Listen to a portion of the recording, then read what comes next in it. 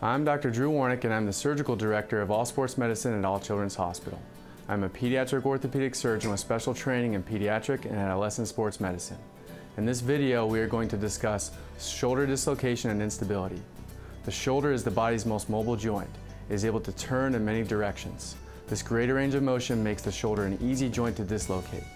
The shoulder is a ball and socket joint that acts much like a golf ball sitting on top of a tee.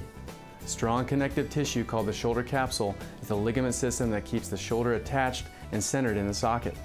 A shoulder dislocation occurs when the head of the humerus, the ball, is forced out of the glenoid or the socket. When the head of the humerus dislocates, the ligaments in front of the shoulder are often injured and torn. If your shoulder has dislocated, you may continue to have recurrent dislocations. You may have a feeling that the shoulder is unstable or giving out. Common symptoms of shoulder instability include pain, repeated shoulder dislocations, multiple instances of the shoulder giving out, and a persistent sensation that the shoulder feels loose. At AllSports Medicine, we will examine your shoulder with specific tests to help assess instability of the shoulder.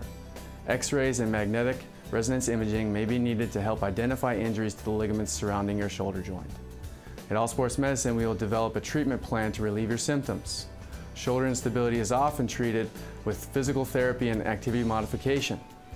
Physical therapy is important to increase shoulder control and strengthen the shoulder muscles to increase stability of the joint. You may also be instructed to avoid activities that aggravate your symptoms. If these options do not relieve the pain and instability, surgery may be needed. In young athletes, arthroscopic surgery is often necessary to repair or tighten the torn or stretched ligaments that help hold the joint in place. At AllSports Medicine, we use cutting-edge techniques. With a tiny camera, we look inside the shoulder and repair the torn ligaments with special instruments. After surgery, your shoulder will be immobilized in a sling, and exercises to rehabilitate the shoulder will be started. Return to full activity is expected in 4 to 6 months. And remember, stay healthy, play safely, but most importantly, have fun.